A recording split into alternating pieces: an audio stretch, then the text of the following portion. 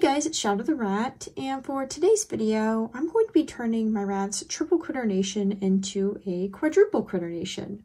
Or more accurately, I'm going to be adding a second unit to my single critter nation because I actually have two groups currently, with my larger group of 6 living in the bottom critter nation double, and my group of 4 living in the single critter nation top, although that is going to change today because I'm going to be adding another unit to that top so that those rats also have a double critter nation. Back in February of this year, I adopted 3 senior rats, and they came to me with a single critter nation cage unit. That is to say, their owner was nice enough to give it to me for free because they could no longer have rats.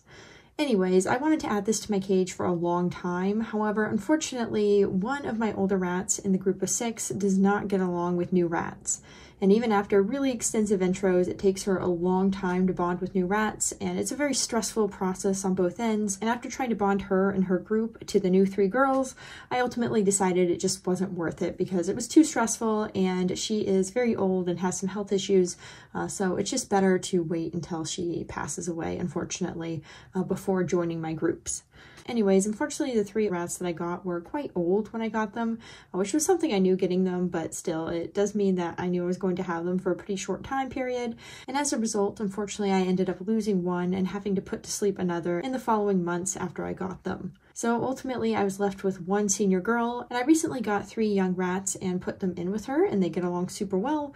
But now that I have babies in the cage, I really feel like they need a little bit more space, and because of that, I'm finally going to be adding in this last unit.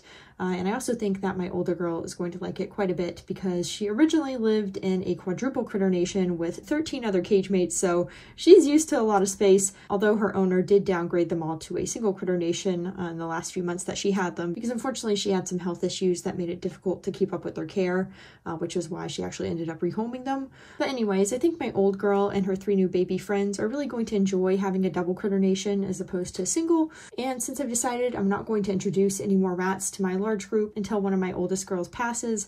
That is my oldest girl who has issues with new rats, otherwise known as my girl Donut, who some of you might know if you're watching this when it comes out. But anyways, since I've decided that, I've decided to go ahead and finally add in this last unit so that both groups can have their double critter nations. Okay, so now that that backstory is out of the way, I want to go ahead and assemble this second unit. So there are a few different ways that you can add another unit onto a critter nation. Technically, these cages are only supposed to be infinitely expandable upwards. That is to say, you're supposed to be able to add new units on top of each other. That's exactly what they're designed for. However, because of how modular this cage is, you can just remove one of the side doors and zip tie units together, and that will allow you to have a cage that's a lot longer than it is taller. So that's what I did with my bottom 2 units. They are fully open in the middle, and like I said, they house my group of 6. However, with the top unit and the new unit that I'm adding, I decided that I'm going to be adding it the traditional way, which is to say I'm going to be adding them vertically instead of horizontally. Now, as for why I'm adding it this way instead of adding it sideways for more floor space, this is something I've thought of for a while, and ultimately part of it just comes down to convenience. I like to use the other side of the cage to house my hospital cage, which is where I give my rat Donut her medications, and also where I give her all of her supplementary feedings and supplements. And I've been doing that for nearly 8 months now, and it's just easier to keep that cage there, especially since I don't really have another storage place for it. And because of that, if I were to add another unit there, then I wouldn't really be able to put the hospital cage in the same place. And on top of that, I also use that area to store some things during free range, like my training supplies. So it's just less convenient to me if I were to assemble the double horizontally instead of vertically. So I don't think they're going to lack there. And as all of those rats are still very agile and active, especially the babies, but also Tater Tot to some extent, and I'm trying to encourage her to be more active because she's a little bit chunky as an old rat. In this case, vertically just works a little bit better for me, so that's what I'm going to do. Okay, so to add in this new unit, I have a few options. Technically, I could take the lid off of my top unit and just put the new unit right on top of it, and that would work just fine. However, as you'll notice, my lid is not the traditional Critter Nation lid. It is instead a completely different lid from another cage, and I've attached it using some metal zip ties. And that means that if I want to take it off, I will have to cut all those metal zip ties, and then when I want to put it back on, I'd have to put more metal zip ties, and basically it would just be a bit of a waste, both time-wise and just a waste of zip ties. So personally, I prefer not to do that, and instead what I'm going to do is just lift off the single upper unit as its own piece. I ended up taking out the metal pans in my cage first, and after that I lifted up the single unit as one piece, took it off, put it to the side. Now, once I had taken the upper unit off, the next thing to do was to build the new unit on top of the base cage. So I went ahead and started to build it using the 4 sides, and I put in the lower grate that everything rests on. You can put in the grate just by slipping the little pegs into the holes on each of the Critter Nation side pieces. Then I went ahead and got my single Critter Nation unit, which I had taken off as one piece originally, and I took that and transplanted that right on top of the new unit.